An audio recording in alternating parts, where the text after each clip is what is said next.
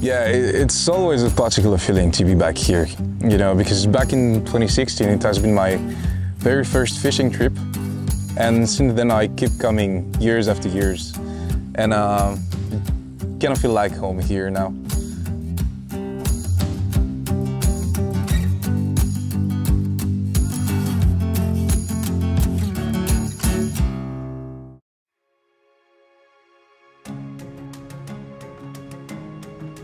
I am into fly fishing for 2.5 years now, but honestly I'm hearing about Slovenia since the beginning.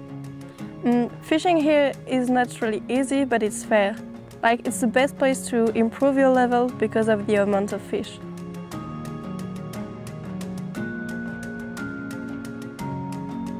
Here you can find some rainbow trout, brown trout, Adriatic graylings, and of course the mythical marble trout.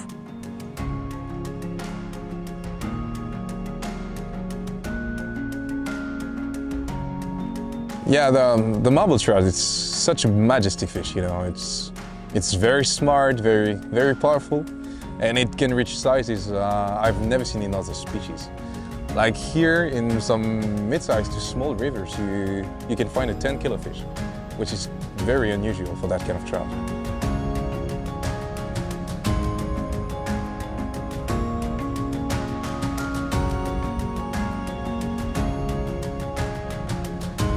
The main advantage of the Vila Bača is that you're going to stay in the most Nasoce area, which will allow you to fish a huge amount of river within only 1 hour drive. Best example being Bača River running right in the backyard.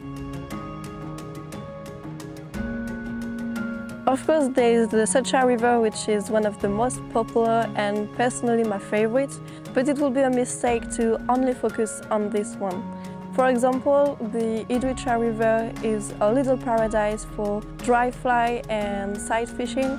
There is also the Tolminka, which is a really good spot to begin your journey in the place we call the aquarium. And like, to vary the pleasure, you can also take the train to the Sava, where you will encounter really nice brown trout and maybe have the chance to sight a hushun.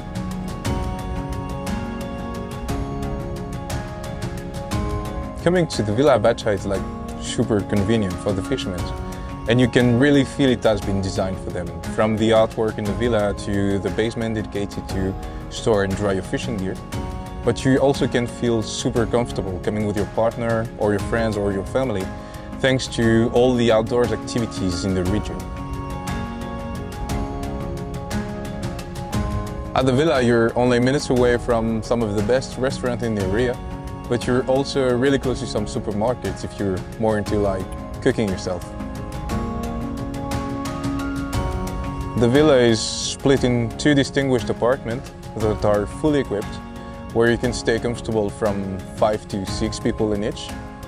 And you also have a terrace in front of the house, which has a view toward the river, which is actually the best place to have a barbecue after a long day fishing.